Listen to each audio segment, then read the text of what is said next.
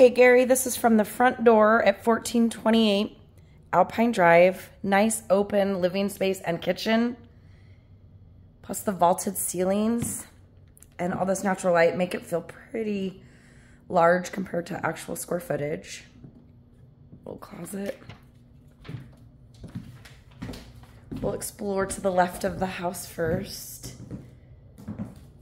I did notice these countertops are nice. They are laminate. They look like stone, but they're not. And there's plenty of kitchen storage and a gas stove.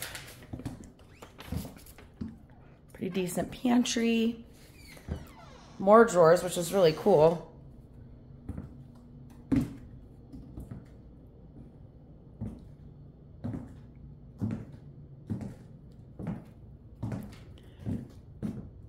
It's a large laundry room.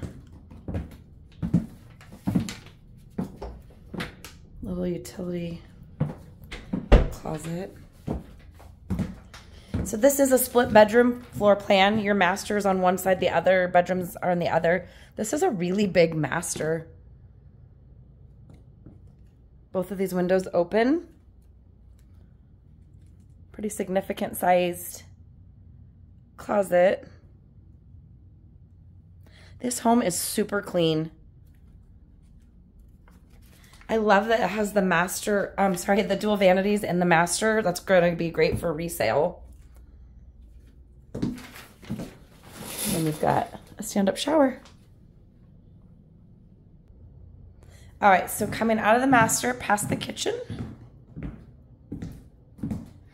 These windows, I just want to point out, are really cool in the front too. Both the right and left sides open for airflow. Here's your hall bath, pretty typical size for the square footage of this home.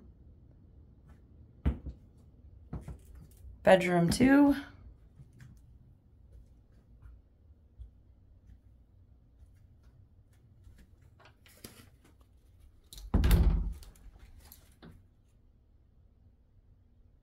And then you've got a little linen closet right outside of this third bedroom.